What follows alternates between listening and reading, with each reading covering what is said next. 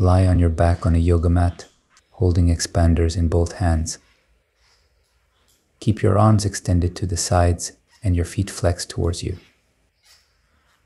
For the first part, rotate your head to the left and right, stretching your neck muscles gently.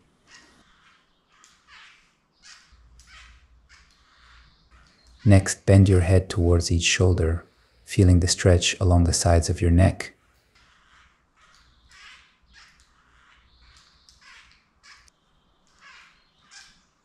Finally, lift your head off the ground towards your chest, engaging your neck and upper back muscles.